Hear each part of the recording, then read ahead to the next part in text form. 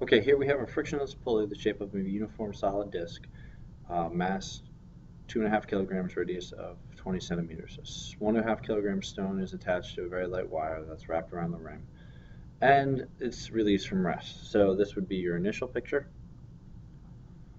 All right, and this here would be your final picture. Okay, the object, the stone, is now moving down at speed v. All right, and if we're looking for this, they're asking how far must the stone fall so that the pulley has 4.5 joules of kinetic energy. All right, so kind of taking a step back here and looking at this, they're talking about energy. They're asking how much the stone fell, so that would be referring to a change in potential energy. And the stone is at, so the stone, or excuse me, the pulley, the uniform disc, is actually rotating, so we're talking about rotational kinetic energy. All right, so our system here, we're going to decide on, given all that information, is going to be the stone and the pulley. Okay, I'll just put disc or pulley. Okay, that being said, we are going to have at the start UGI plus KI plus KI rotational plus work done is equal to UGF plus KF plus KF rotational. All right, looking at this, if I use the bottom here as gravitational potential energy is equal to 0, all right, I will have a bar of gravitational potential energy. I will not have either of these because the object is at rest. There will be no work because these two are within my system. Gravitational potential final will equal 0 since I'm calling the bottom here. Okay, UG0 is the final position of the stone. The stone itself will be moving, so it will have some kinetic energy, and the cylinder is spinning, so it will also have some kinetic energy.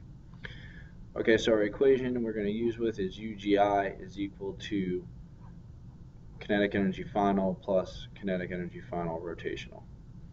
All right, so in the problem, how far does the stone fall so that the pulley has 4.5 joules of kinetic energy? Well, looking at this, we know that the pulley will then have rotational kinetic energy of 4.5 joules. So we add this to our 1/2 mv squared, and this will equal mg times y. Now, given this, we're looking for the height. We don't know what the final velocity is squared, but we do know that the cylinder itself has rotational kinetic energy. So we can say that the rotational so now basically if we know what omega is and the string is wrapped around, okay, we can relate omega to the angular or the linear speed of the outside of the cylinder, and that will be the same linear speed as the stone itself. All right, since this has an angular speed, since the string is wrapped around the outside, we can then use the radius to find the linear speed of the stone itself. So we can write out 4.5 joules of kinetic energy will equal I omega squared. Now, with this idea and this idea, all right, we can come up with how fast the speed of the outside of the cylinder is actually moving. So 4.5 joules of kinetic energy will equal 1/2. Now the moment of inertia of a solid cylinder would be 1/2 mr squared. Now I can rearrange this to be omega is equal to v divided by r, and substitute in v over r times that whole quantity squared.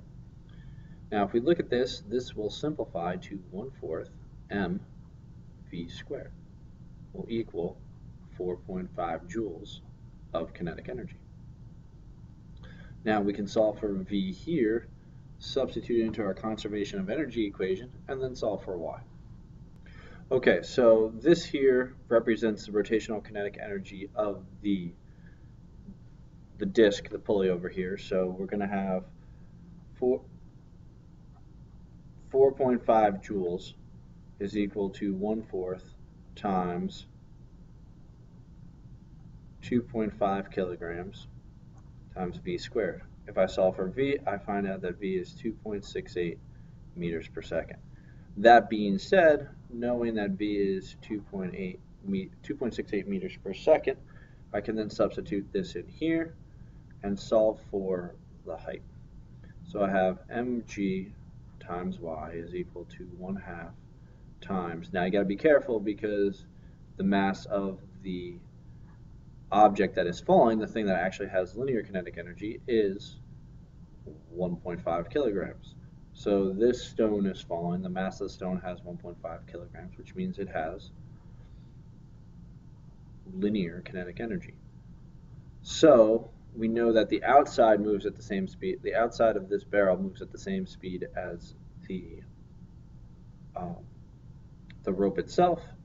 So that would be 2.68 meters per second squared, plus the 4.5 joules. All right, we do the calculations. We find that this is roughly 9.9 joules is equal to mgy. If we solve for y, we find out that y is 0.66 meters. Okay, if you use 9.8, you should get 0.67, and this would be your answer for that problem. Now, going back, kind of stepping back for a second, kind of recap.